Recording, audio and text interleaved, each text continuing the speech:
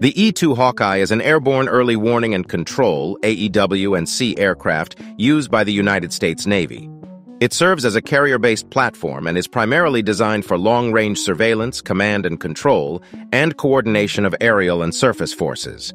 The E-2 Hawkeye is manufactured by Northrop Grumman and has been in service since the 1960s. The Hawkeye's most notable feature is its large rotating radar dome, known as the rotodome, mounted on top of the aircraft. The rotodome houses a powerful radar system, the AN/APY-9, which can detect and track aircraft, ships, and missiles over long distances and in all weather conditions. The E-2 Hawkeye is primarily deployed aboard aircraft carriers, where it operates as part of an integrated carrier strike group. Its ability to take off and land on a carrier's flight deck makes it a valuable asset for naval operations.